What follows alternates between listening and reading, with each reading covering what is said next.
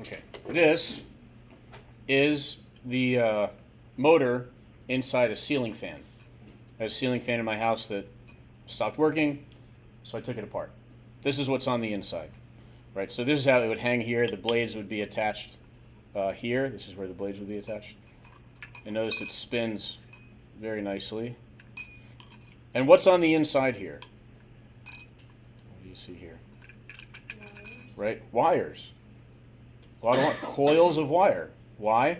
Because that's an electric motor. You run current through this, it creates a magnetic field, and then that affects the metal on this outer rim and makes it all spin.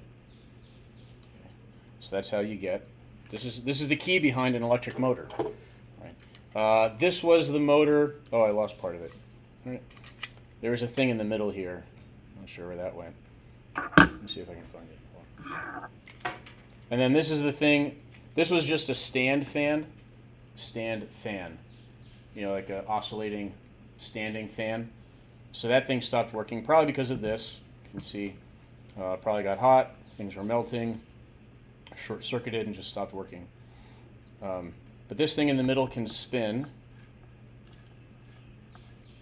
And again, all these coils of wire and these metal pieces around it are all magnetic.